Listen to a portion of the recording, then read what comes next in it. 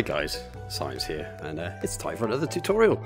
And with update 1.1 just landing, yeah, lots to talk about. But right now, what we're going to do, we're going to look at the loop editing function, and it's still a learning process because it's only just arrived on us.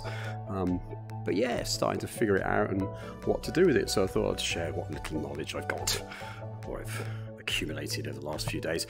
But yeah, bear with me, it's 30 degrees outside, I've turned my fan off, so if I go silent it's because I've passed out. Leave me here, save yourselves. Right, so let's get straight into it because we don't want to be here for too long. We'll try and get this to like 6 minutes at least. Yeah, good effort with that. So what we're going to do, we're going to try and put a beat on this bit of elevator music I've created here. And we're going to use the loop editor to do it. Now obviously what I'd like to say to you is the loop editor is good for editing things you're not happy with. You should always, by default, try and play it live, okay? Because you have the ability to do that with Virtuoso, and that's what stands out against other DAWs, so that you actually play the instruments. But you know, if you can't quite get it, and or you're new to it and you want to use the loop editor, then go for it. So yeah, let's do just that. Let's just go for it. So let's take this. Okay, so we're going to create a beat, and we're going to start with a kick drum. Now I'm going to put it on one bar. Okay, let's just hit this. There it is, just on one. I'm going to add a group here, put it over here, and put my kick drum into it. The most exciting kick drum in the world.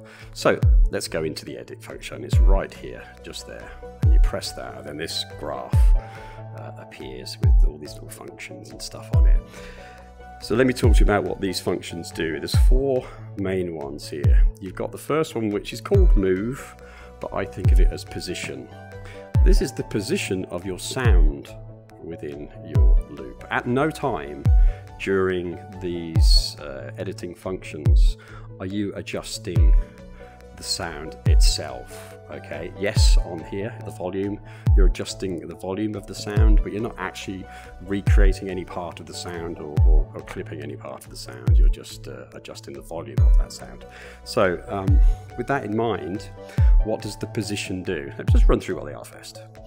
So you have the position of the sound within the loop. Okay, it's set by default to 3, but you can move it over. Because we've done a 1 bar loop, okay, you can see that these are all the quarters here. 1, 2, 3, 4 quarters for beats. Okay, so I can move it over here to be in the 2nd position. So if I move it back, it's just at the top.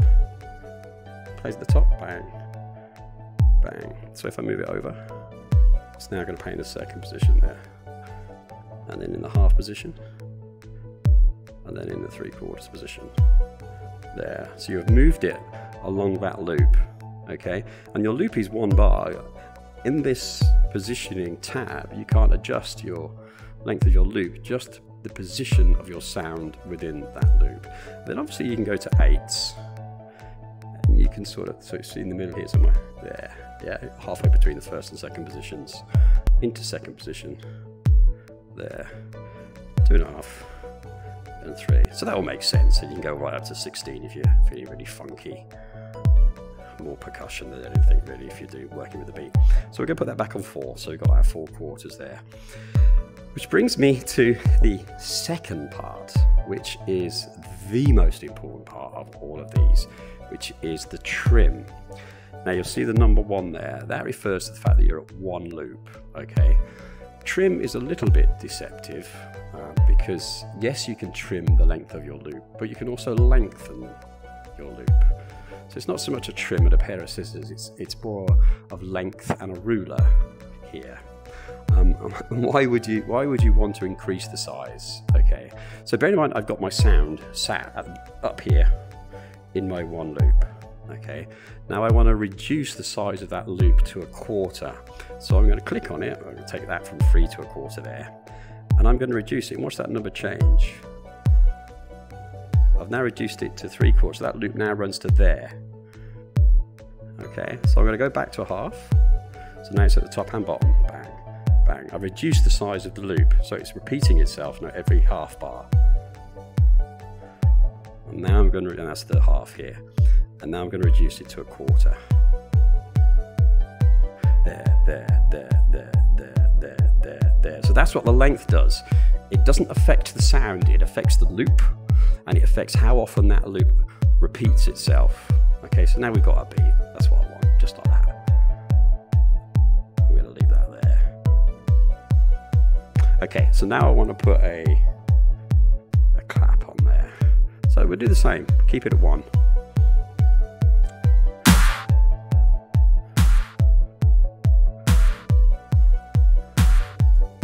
What I forgot to tell you, actually, let me delete that, is if you click this plus button here, it'll record directly into this group and not into the loop stack there. So let's do it again. See, straight into it. There's a time saver and space saver. So we're going to go edit. So where do we want to put this clap? At the moment it starts. So if I stop this group and start it, it should start straight away. I don't want that. I want it to start on the half. So I'm going to reposition it to the half. Oh, take it off 3. That's just for minor adjustments. Bang, bang. Okay, so if I stop that and start, it shouldn't come in until it gets to the bottom. Let's do it. There we go. Bang, bang. So I've repositioned that now to there. We could even try and reposition it, maybe slightly offbeat.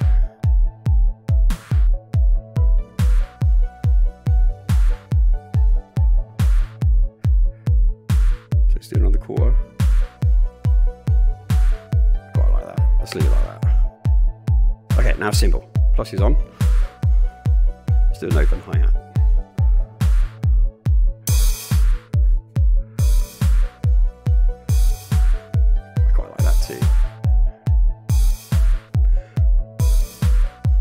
I want to repeat it, so I'm going to reduce the length from 1. Let's try a half.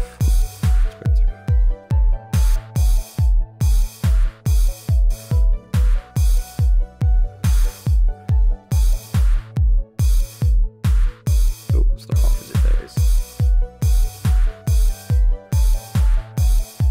Yeah, I like it. And let's just adjust the volume slightly. It's a little bit loud. I'm not going to just do a straight volume. You'll see these presets down here, descending, rising, different curves. You can reverse it. Let's go that way. But I want to do something a little bit more jazzy.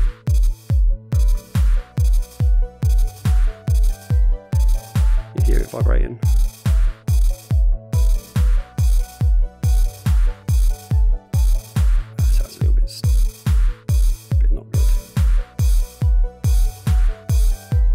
Keep it like that and just reduce it down a little bit more. There's not so much of a tail. Okay, so we've got that. So let's do another simple. Let's do a closed hi-hat.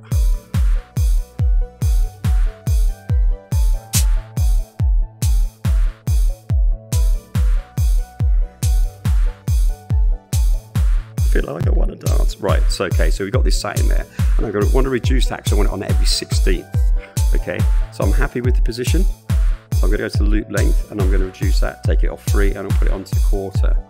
Okay, and I'm going to reduce that all the way down to 25.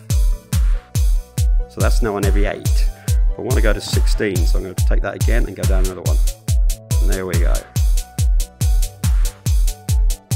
That's now on every 16th, just for me recording on the 1 bar. Right, so now I want to adjust the volume of this so it oscillates.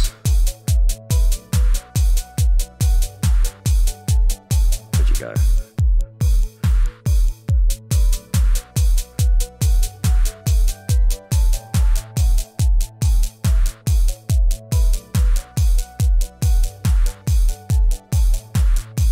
Just play with it.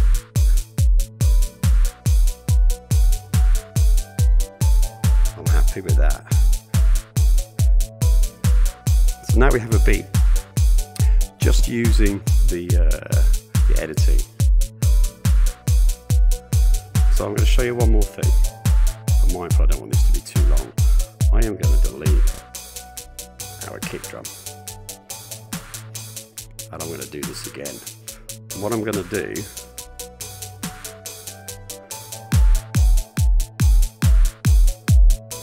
put it on the one.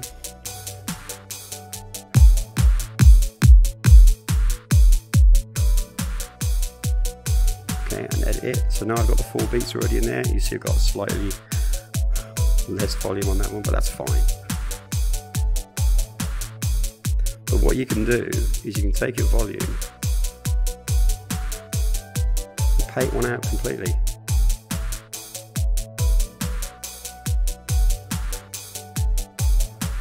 Just paint it out. It's gone. Now you've got character, and you can do the same.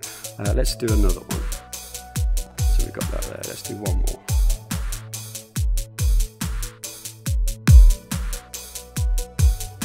So I've got him here on his own. If I go to my drum section up here,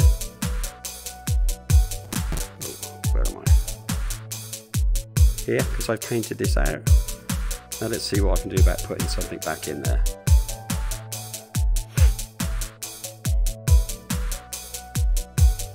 I'm going to reposition this.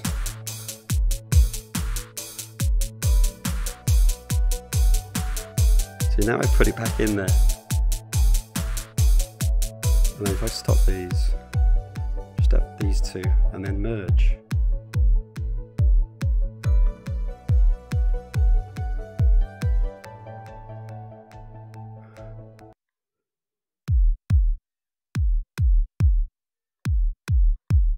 Which he doesn't want to do.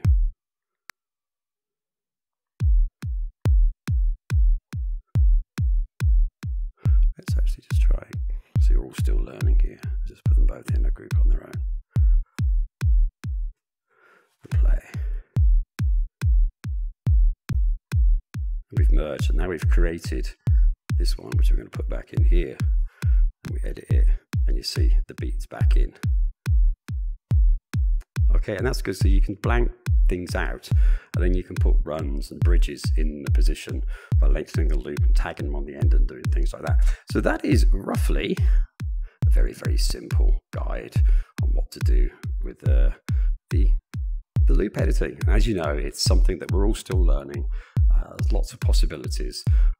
I definitely see possibilities about creating a timeline by taking a loop and increasing the length to like 32 bars. Don't really want to go much more than that because of the headset memory and stuff. And then literally just merging things into it and creating a timeline, a successive timeline of your loops. And that's something I'm going to start playing with over the next couple of weeks. But yeah,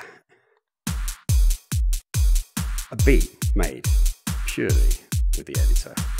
So have fun, be creative, try and stay cool.